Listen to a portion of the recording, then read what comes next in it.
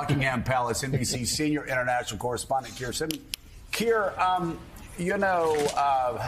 just say, I grew up in the 70s. I remember what the 70s looked like in Britain from afar.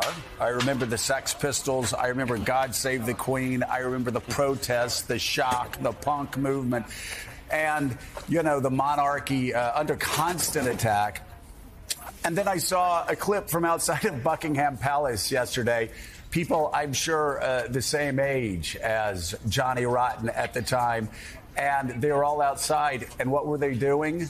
They were singing upon hearing the news, God Save the King. It is remarkable. This monarchy has withstood Hitler, the punk movement. I, of course, joke about that one. But they've withstood personal scandals from the now king and have endured. And it seems more beloved than ever. Yeah, and it's reassuring today, Joe, to see, while there is all of the grief, and we'll talk about that, and all of the shock, frankly, despite the fact that she was 96. It's reassuring to see the constitutional process kick into gear, if you like. So, for example, as you'll know, the British courts act on behalf of the monarch, and for the first time this morning in the courts, the justices have been called to do justice on behalf of the king, not the Queen. It is that moment where we say the Queen is dead, long live the king. And so you have that.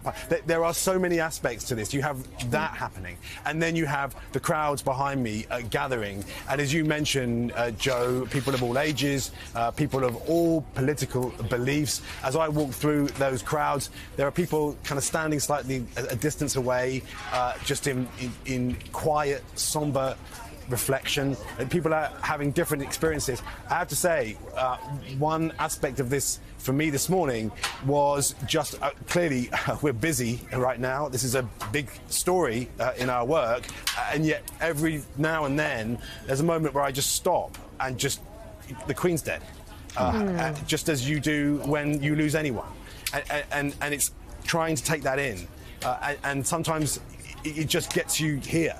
And I suspect that will be how people will feel for some time. I just want to show you, Jonathan was looking at your newspapers there. I just want to show you some of the newspapers here, and almost all of them printed in black for mourning. Front page of the Sun here, we loved you, ma'am. The front page of the Mirror.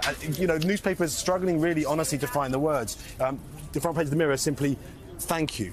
The front page of the Daily Telegraph, which is an old-fashioned broadsheets newspaper. So as you can see, it's double. It's all in black, and the picture spreads right across the broadsheet. And then they have this quote, which is a quote from the Queen when she lost her husband. Grief is the price we pay for love, and people are grieving across this country and across the world, and that, I think, encapsulates this split screen between the private and the public side of royal life.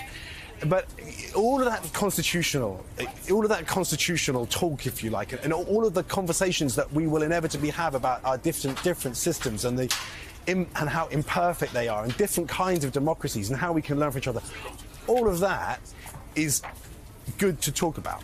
But there is also this aspect with the Queen herself, isn't there? And it's hard to comprehend that she was standing on that balcony just a few months ago, celebrating 70 years on the throne.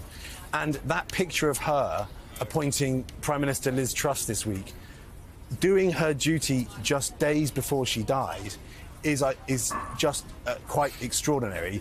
She was the Queen, with all of the royal paraphernalia and pomp and pageantry that surrounds that.